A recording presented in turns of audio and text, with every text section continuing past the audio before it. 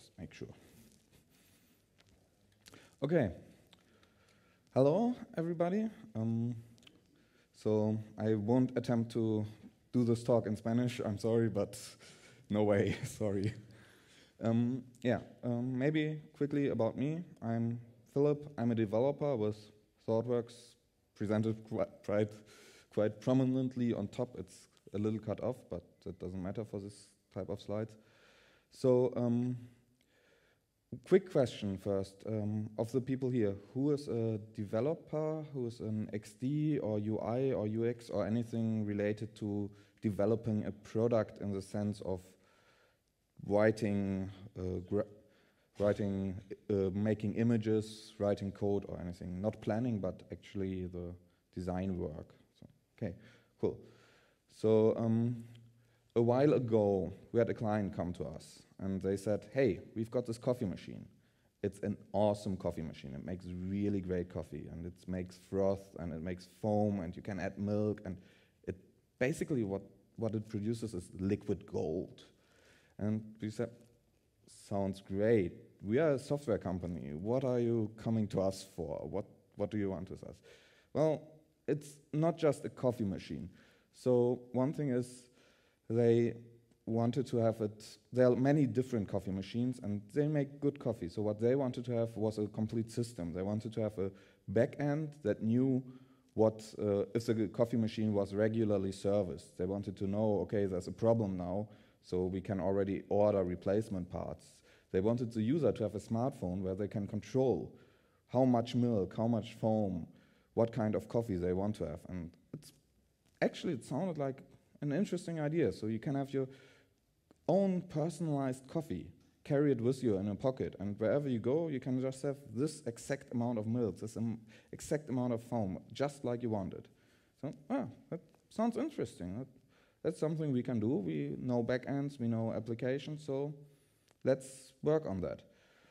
Just maybe give us 2, 3, 4 of those machines. We'll get started, and we will give you a great app and a backend in the next half year or so, and we'll work with you. You can change requirements. We do it just like we're used to. We write stories, and we prioritize, and we have a backlog and everything. Yeah, there was no coffee machine. There wouldn't actually be a coffee machine for 1.5 years after we started working on the software. There was, after about 8 months, we got a machine that could make kind of brown, smelly water and make it hot, but they even told us, you are not allowed to drink this. This is not safe for you to drink. So, yeah.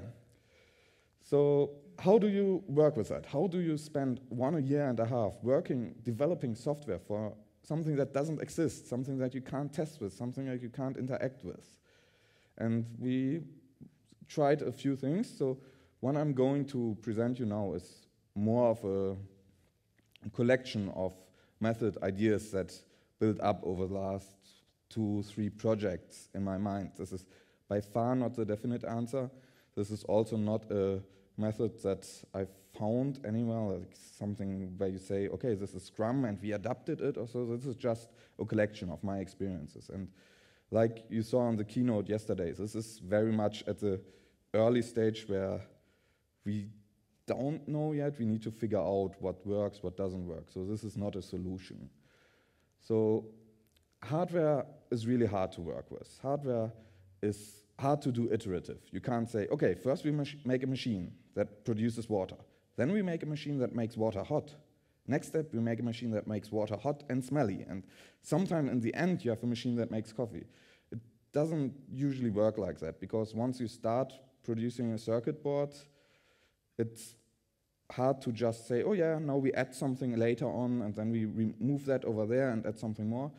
And also, it's by definition almost an iterative process. So you start with something, and then it takes months till that's produced. Even if you do rapid producing of the boards, it takes days to say, okay, I've this idea, I want to test it out. It will take a day or 2 until you get the board, then you need to put the components on, and then after 3 or 4 days, you have it done. It doesn't work like we say, oh, let's reprioritize. Next week we are going to do something completely different. You need to plan ahead, and because of this it becomes waterfall often, because you need to plan ahead, and at some point there's a deadline. You say, okay, at some point we have a factory that will produce the coffee machine. Once that starts, it's really hard to change. You can't say, oh yeah, we thought of something new. Stop the production line. I know you're producing 10,000 units per day, but now stop everything. We need to change something. And next week we might to change it again, and then afterwards again. No one will want to work with you. There are some companies that are trying to change this. So there's a method or a concept called lean manufacturing, which tries to improve on the production process, but it's still not like we know software development in an agile way. So it's still very much focused on building the things just as you need them, but it's not about rapidly changing what you're producing afterwards. And if you want to look it up, there's a great company called Othermill, which does quite a lot of interesting things about, for each machine they are tracking how did we assemble this, so that they can later see, oh, we have lots of failure rates with these machines. Did they all get assembled the same way? So can we change something? And then they just change it in production.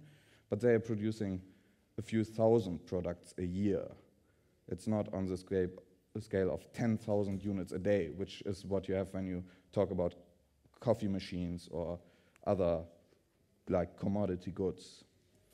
So hardware is generally still waterfall, and because of this, often the software side of these hardware companies is also more waterfall oriented, but software is becoming more and more important in hardware projects. If you look at startups, especially at the Kickstarter, Indiegogo things, there are smart locks, smart doorknobs, smart light switches, smart light bulbs.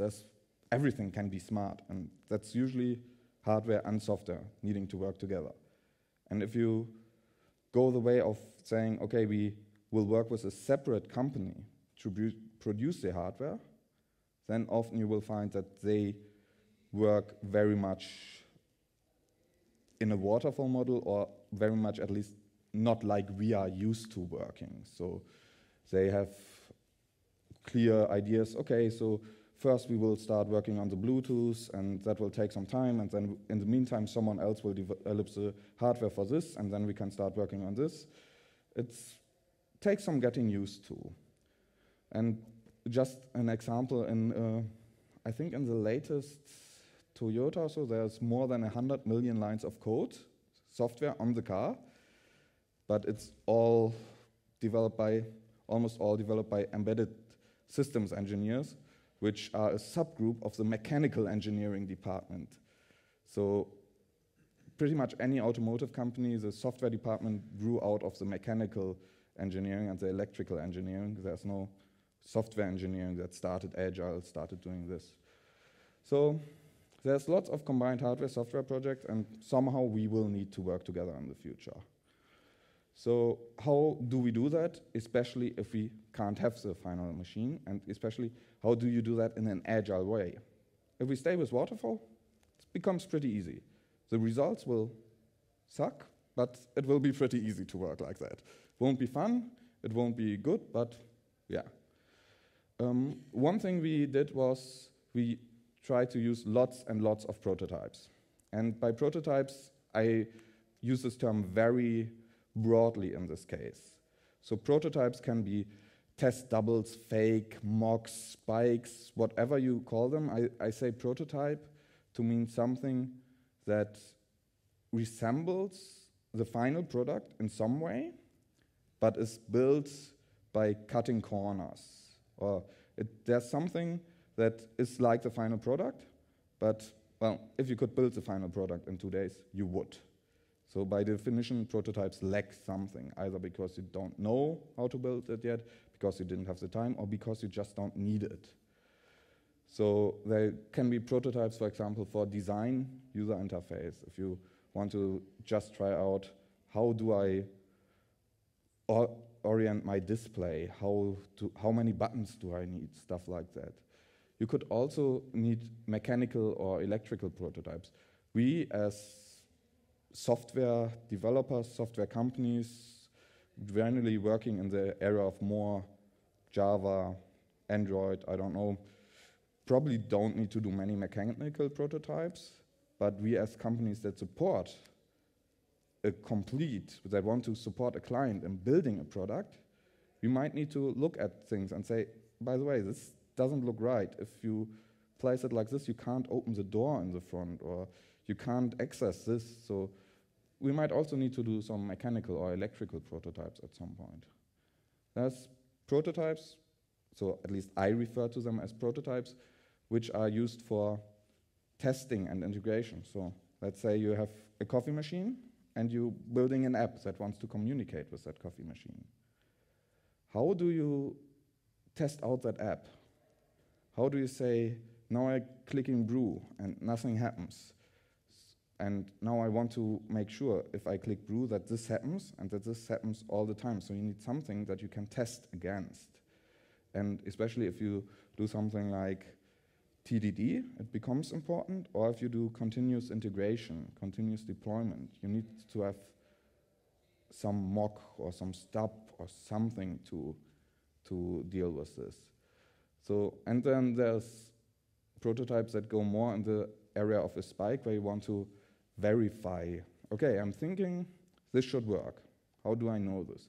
I'm thinking, okay, our smart light bulb should be fast enough to change colors every couple of milliseconds so you can have a smooth fading. That's just something you need to either calculate very annoyingly by counting cycles and looking at code, or you just build it quickly and see, does this even roughly work, or I'm way off on my assumptions. So those are all things that I consider prototypes or uses for prototypes. This is my personal definition. This is not, I don't think this is anything that people agree on. It's just what I want to talk about when I talk about how do we do this. And in particular, now when I talk about rapid prototyping, for me it's important that we can do these things quickly. So rather than wait weeks for circuit board to be assembled and designed, I want to be able to test lots of this within a day, or maybe within an hour, to say, I have an idea, will this work? I don't want to wait weeks and put everything that depends on this off for 2 sprints. I want to know it now, or I want to be able to plan it for the next iteration. So rapid prototyping in the manufacturing industry is a very defined set of certain technological methods to do this, like 3D printing and computer-controlled milling, and all those fall into rapid prototyping. For me, as a software developer, it's basically anything that allows me to be quick about this, not anything like, I don't know, sending something off somewhere else to get produced. So prototypes, as you might have already informed, they don't really have to be like the final product. So if you come from manufacturing, you build a prototype, and then you can use it to show to your investors and use it for everything, and then you get a second prototype later on that's even more like the final product. In this case, if you want to have a prototype for testing or integration, it doesn't need to look like a coffee machine. It just needs to behave like a coffee machine. So when I start building a prototype, this is again my process. The first thing is, why do I actually want it? So what's the problem I need to solve? Do I need it for UI? Do I need it for testing? Do I need it for integration? There should be one specific reason why I feel like I need something now. I need something to integrate with. So ask yourself what actually is the problem, and try to be as specific as possible. So this is one very early example that I played around before I even had the idea about rapid prototyping. So this is basically, I was trying to build like one of these sunrise simulating alarm clocks. So this is a plastic food container, and inside there should be lights. And the question I wanted to ask, do I want to have buttons in front, or do I want to have buttons on top? This is already way overkill. You don't need all these fancy lights, and there are lots of cables coming out there because I wanted to control the time. Actually, the question is the red ones or the black ones on top. That's what I wanted to ask for this specific prototype. So try to be specific. The more specific you are, the faster you are, because you can leave out lots of stuff. And the easier it usually gets, and the clearer your answer will be. So if you have a prototype that you say, oh yeah, we started with that, and now we can add that, and that, and then it grows to this huge thing, and before we can try out this, we need to change that. So no, try to stick to one specific questions that you want answered. And yeah, limit yourself to that one specific question. Don't try to add on to it. And this is my all-time favorite prototype. This is a coffee machine. This was done to check, will this machine, in the way it looks now, will this work in a kitchen?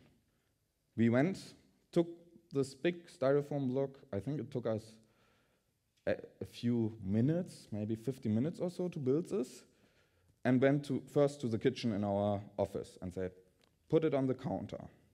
Does it look right? Does it look too big? Does it work?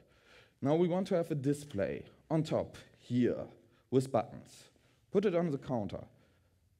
Could you press the buttons, or is it too big? Take someone else, someone smaller, someone bigger. Does it work? So this is very much probably something that the user interface design and user experience people will feel, yeah, that's standard behavior, that's standard thing we do with apps and everything. And if you want to do that, you don't need 3D printing. I like 3D printing, but it's way overused. This is a lot quicker, a lot easier, and it's a lot easier to make adjustment if you feel it's too big. So this is, for me, this is the definition of a lean, rapid prototype, because you can't get much faster than this.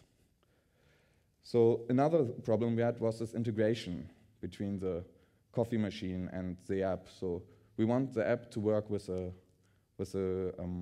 coffee machine, but we don't have a coffee machine.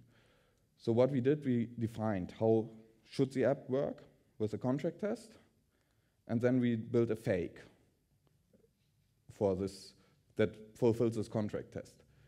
And then we tested the app against the fake, and later on we ran the contract test against the coffee machine. So this way we knew that this coffee machine should behave like the fake we did. In this case, the prototype wasn't anything physically. It was a Node.js application, because we were doing REST calls. And so I also consider this a prototype. And unless you want to impress your stakeholders or peers also, it's way easier than doing anything crazy. If you want, you can maybe add some box around the computer that runs it to say, yeah, this is our coffee machine now, but don't go overboard. If you spend more than 50 minutes on making it pretty, that's probably too much for what you want to achieve. Yeah, and then later on, after a while, we had the coffee machine and the app. Actually, sounds a bit easier than it was. This step nearly never worked first. So every time we got an update of the firmware for the coffee machine, the contract test failed. We needed to tell the hardware people, yeah, by the way, you were returning 0 instead of false, or you were returning a string instead of an integer. And then we had to decide, do we just want to fix it on our side? It's easy, it's fast. Or is it something important, and do we want to wait the 2 weeks, 3 weeks that it takes to fix this? So even after we had the coffee machine, when the firmware wasn't finished, we still relied a lot on this fake to be faster in our production. So the next step, once you've decided what's the problem that you want to solve, is skip. Skip as much as you can. So like I said, styrofoam block, all you need. If you want to make it more realistic, have someone behind a corner make sounds. So print out a display that looks like a display, pin it on top of the styrofoam block, and once the user presses the button, have someone go, and makes a sound of the coffee being brewed. This is, again, very much standard UX, but you can transform it to three-dimensional user interface. I'm not sure how many know this, having paper prototypes for apps where you just make lots and lots of drawings and then you switch out. Then you say, okay, you clicked on this, so now you will see this. You clicked on this, now you will see this. You can do this very easily with hardware, and it's not at all more difficult. You might need a bit more material with styrofoam blocks. But that's all that's needed. So skip everything else. If you have to build something, only build the stuff you need. There's lots of ready-made things that you can use. So, oh no, sorry. Let me quickly check. Yeah, so that's where I wanted to go. Lots and lots of options. And take what you need. So a Raspberry Pi, for example, if you just want something, we had the problem the coffee machine should start a Wi-Fi hotspot. And then we had a very complicated flow because the coffee machine needs to connect to the Wi-Fi, but it doesn't know your Wi-Fi password. It doesn't know your user. So it starts as a hotspot, then you connect, then you enter your credentials, then it shuts down the hotspot, then it connects again to your own Wi-Fi, and so on. We wanted to try this because Wi-Fi is annoying, very annoying. It's flaky, the network is problematic, so we didn't want to run all of this on one single computer, but we ended up using a BeagleBone, similar to a Raspberry Pi, and just writing a Node application. So nothing of the software that we used ended up in the real coffee machine. This was just something that was done in half a day or so to be able to say, okay, you have the app, this is a coffee machine, try to connect it to your network. We failed all the time. No one could connect because Wi-Fi cut out, we started transmitting something got interrupted, so this was just to try this. Similar to Styrofoam, I like using Play-Doh. It's quite nice to get an idea of how big something is because you can shape it and you can say, okay, there's an example. A product that I really like is a magic umbrella. So the idea is you have an umbrella where the handle glows if it will rain. So when you go out of your room, your umbrella will say, hey, wait a minute, take me with you because it might rain. And to try and design this, you will need to fit a lot of components in a small space. And to figure out how much space you have, you can use Play-Doh and say, okay, can I grip this? If I grip it, how much space do I have? And then you can use cardboard cutouts of the different components that you want to fit in and see, do they fit into this space that I have left? This is a wooden smartphone with a slate, so if you want to have user graphics, use all of these if you need a particular aspect. Don't try to use a microcontroller if all you need is Wi-Fi connectivity. If you need to figure out, is this processor fast enough to run everything we want to do, use the processor, but use an existing board for that processor. Don't use the final hardware that you want to use. Try to figure out what's the fastest way to get to use this. If you don't need anything at all, use software. So I'm not sure how many know this. This is Mountbank. This is a mocking framework, which is quite easy to do, or it's not a mocking framework, it's mocking of HTTP interactions. So use this or a Node app or whatever you can do to make your whatever you have behave like the real thing without trying to build the real thing. If you could build your hardware within 2 days, you would build it.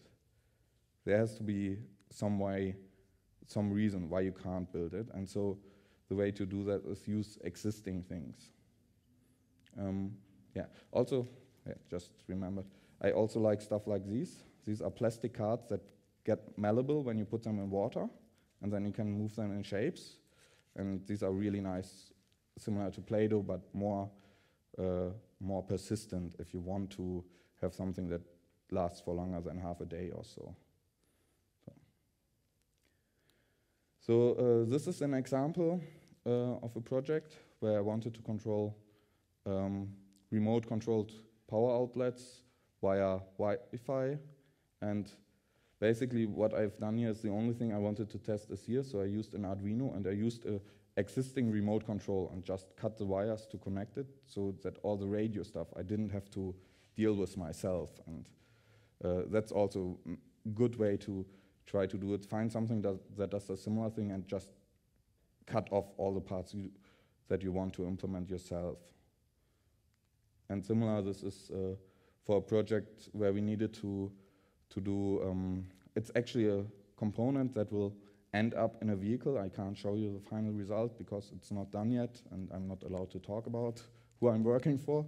But the thing we wanted to try is basically, in the end, we want to communicate via cell phone network. We didn't have a cell phone network. We didn't have an existing thing. We just wanted to figure out network stack on the small microcontroller. So we bought an existing eval board and we bought a Wi-Fi module. And everything we did on this was basically connect a few wires together. And that took us a few minutes.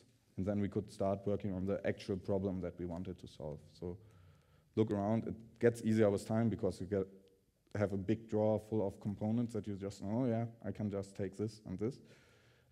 But still, there's lots of ready-made things to try.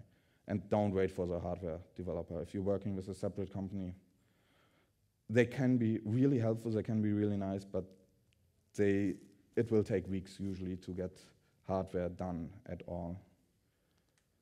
So the next step would be, the last step would be throw away almost everything. I keep repeating myself. If you could build it, you would build it. By definition, what you've built is not good enough because it would be the final product, so don't reuse it over and over again for different tasks. The thing you should keep from this is mostly knowledge. It's similar to spikes or similar to mocks or so. It was one objective you had in mind. That's why you wanted to do it, and then throw away everything else. Which also means that you will have lots and lots of prototypes for one product. So these are only the ones that you can see for the coffee machines. We had a couple which are not that nice because software doesn't look particularly impressive. So we had one to test the Wi-Fi connection. We had one to just test the user design. We had a screen mock where users could see what it would look like. And this was the one we got from the hardware developer, which was basically all the hardware except what you need to heat water and to produce coffee. So this was to test the firmware and to run our test against later on. Recap, ask, skip build, and then throw away. So try, this is my personal list of steps that I try to follow. And do it often. If you limit yourself, then it should be quite quick and painless to do it. Because, so if you don't do it, then this happens. I'm not sure how well you can see it. You can see this is at an angle. It doesn't connect quite right, because this is 1 millimeter too far to the right. It catches on the yellow thing. Usually, whenever I design a board, I print it out first, cut the paper out, and put it where I want to have it. If I had done this here, I would have noticed it would have taken maybe 5 to 10 minutes to do. I thought, oh no, looks fine, looks good. I've measured it out, and yeah, it still works. It's just really annoying. So get in the habit of doing everything often and making sure it is smoothly possible. Yeah, so that's about it. The feedback form, I think you've seen it. My email address, if you want to come with questions, you can also ask me, but I think the conference is over pretty soon. So, and yeah, like everyone, we are hiring. We opened an office in Barcelona, so check it out. See if you are interested in this kind of thing, but I think there's a pretty big market for developers now, so yeah. Any questions?